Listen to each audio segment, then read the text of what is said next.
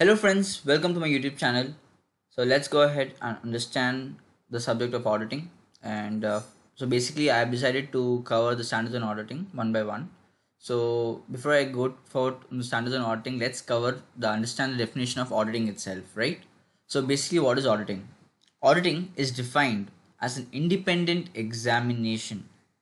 So what do you mean by independent examination? Yeah, let's go ahead and see that first. So basically means audits are done unbiasedly by qualified chartered accountants who express their opinions in their audit reports. Correct?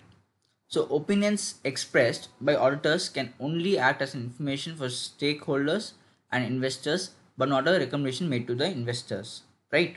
So basically, independent examination can be said like in a cricket match, there's an umpire. He's supposed to be unbiased towards both the teams, right? He cannot give decisions in favor of one team always. He has to see the what has happened, and if it's out, he should say out. If it's not out, he should say not out, right?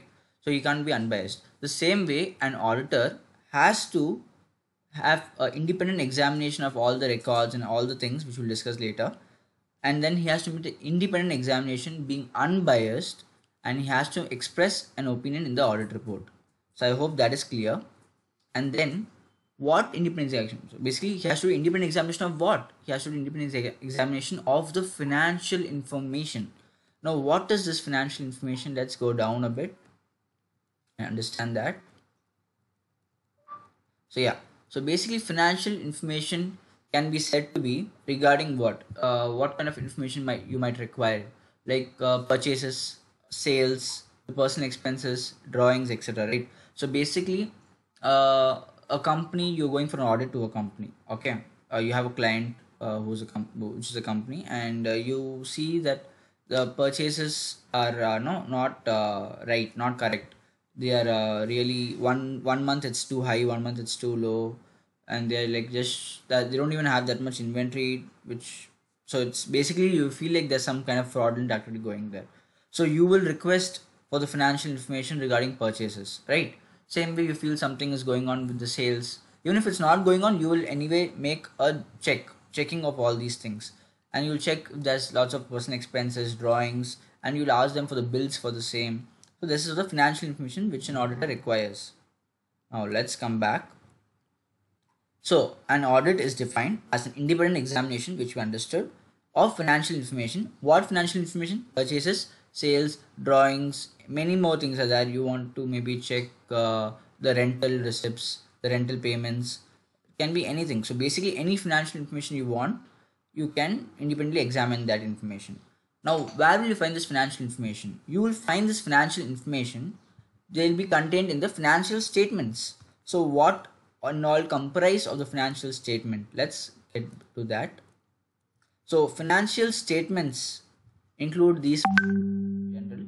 So basically the trading account of the client or the company you're on audit for, the profit and loss account, the balance sheet, the statement of cash flows or otherwise called as cash flow statement, and the notes to accounts regarding all these things and the related disclosures. And there might be certain amendments here and there. So for that, you might require to see the guidance notes, circulars, and notices. Right. But the financial statement as a whole are basically your trading P&L, balance sheet, and cash flow, and the notes to accounts. These are the main things of your financial statements. So basically, an auditor or auditing is basically defined as an independent examination of the financial information contained in these financial statements. So basically, you're an auditor, you go to a client's office, and now you want to get information regarding purchases. You're going to do an independent examination of the purchases by seeing the information in the trading and P&L account of the purchases, and you will try to compare that with the purchase diary and the purchase book throughout the month, throughout the year, right? And after doing this, after doing independent examination of the financial information contained in financial statements, what will you do? You will be expressing an opinion. What is this expressing an opinion? Let's come to that now. So basically, by expressing an opinion, we can say that general points, because we will read this in detail in essay 700 and essay 705. So that we'll discuss this in further. For now, the general points that you can keep in mind is that there are four kinds of opinions. So basically, the first one is unmodified opinion. Here you have a clean sheet. There's no problem. You think it's like perfect. Okay. then you generally give a you can say that this is relating to SA 700. Okay, and SA 705 has three kinds of opinions. One is qualified, one is adverse, and one is disclaimer of opinion. So these things in detail we will read in SA 705 and SA 700. For now, you can just memorize them. It is unmodified opinion, qualified opinion, adverse opinion, and the disclaimer of opinion. Right? So now, let's go back to the definition. So we have read the first four parts of the definition. The last part is for expressing opinion regarding true and fair view. So basically all these things are doing to with a true and fair view, right? So auditing is basically defined as an independent examination of financial information contained in financial statements for expressing opinion regarding true and fair view. Now what is this true and fair view? So this true and fair view basically auditing situation. The auditor, what he has to do? He has to collect some evidence. How will you know that these purchases are right or not by seeing financial information? These financial statements, you will see the purchase amount, but you have to compare with the bills. So you have to collect audit evidence for the bills, right? And after that, you have to evaluate those bills and check it, right? Professional skepticism basically here comes into play. Professional skepticism, in a line, if I have to define it, it means an auditor who has a mind, questioning mind. You have to ask the client questions. You have to gather evidence, to collect evidence, and to evaluate the evidence. You have to know the art of asking questions, and that is basically professional skepticism. And after these things, after collecting the evidence, after evaluating the evidence, you will formulate an opinion. And this opinion, whichever you formulate, you will communicate that opinion through your audit report. So when you communicate that opinion through the audit report, the auditor's opinion basically will have to elaborate whether the financial statements are showing a true and fair view. So here, this statements, the financial statements showing true and fair view, you will, if you open your practice manual, you open your study material in your auditing book, you will see the statement literally in every answer. So basically, you have to understand this to the root. So what is this true and fair view? True means basically the information is financially correct. The information is financially correct. It will conform with the standards, the legislation, it will agree with the underlying records. That is what true means. Okay.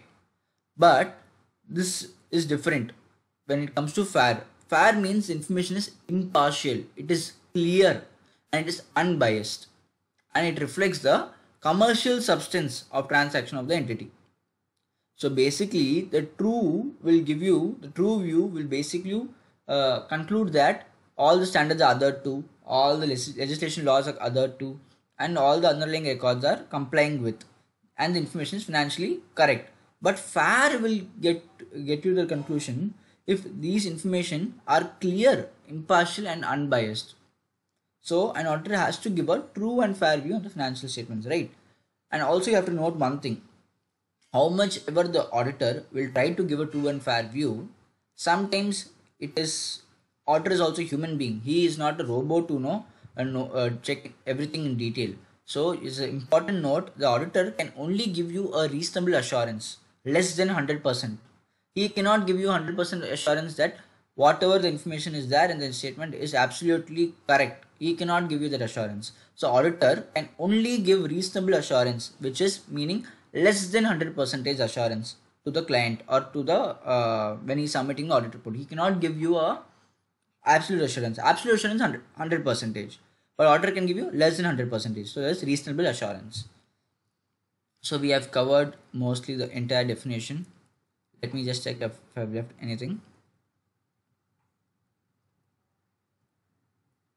Yeah, so basically there's one more important thing left. So basically the definition is clear, right? So auditor is defined what? As auditing is defined as what? An independent examination of what? Of financial information. This financial information is contained in what? Financial statements. Why are we checking the financial statements? For expressing opinion. How should we express opinion? And on what? Regarding true and fair view. Of what? Of the financial statements. So basically, auditing is an independent examination of the financial information contained in financial statements for expressing opinion regarding true and fair view. Okay. Now, after you understood the definition of auditing, let's understand this. So every company or every client you will have a balance sheet, right? So in a balance sheet, you have assets and liabilities, right? Who makes the balance sheet? The management is involved in the preparation of financial statements.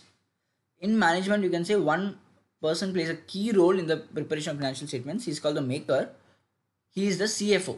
So the CFO is basically the chief financial officer. So the CFO of the company is basically responsible for making the balance sheet and the profit and loss account. He's the one who has to follow the accounting standards which are issued by the ICAI, right? So the maker is the management for the financial statements. Now, when we see the same thing, the audits are not concerned with the making of the balance sheet. They're not concerned with the preparation of financial statements. They're concerned with the checking of the financial statements. The auditors are basically, and the audits are basically concerned with the checking. So the auditor is basically a checker. He's not a maker. Okay. So basically, auditor is a checker, and this has to be basically a qualified chartered accountant. He should also have a certificate of practice, COP, they call it in short. So basically, certificate of practice, what does it give to the auditor? It basically gives him the right to check the financial information in the financial statements and express your opinion in audit report, as we read in the definition of auditing, right? So the auditor, in order to check the financial statements, will have to correspond or other to, also has to follow the standards on auditing, which are issued by the ICAI again. One more thing you have to realize, that the maker, that is the person who prepares the financial statements, and the checker, the person who checks the financial statements, cannot be the same person. How fair is it that if I make the own financial statements and I review the same? It's not fair, right? So basically the maker and the checker cannot be the same person, right? So basically this lecture has covered the definition of auditing, has given you the understanding of who's the maker and who prepares the financial statements, who checks the financial statements, and also that the maker and checker are different people, and also what independent examination means, what professional skepticism means in a glance, what are the financial informations, what are the financial statements, and what kind of opinions can be made, and what is true and fair view. I hope this video has helped you all. Thank you so much. Aryan Shal signing.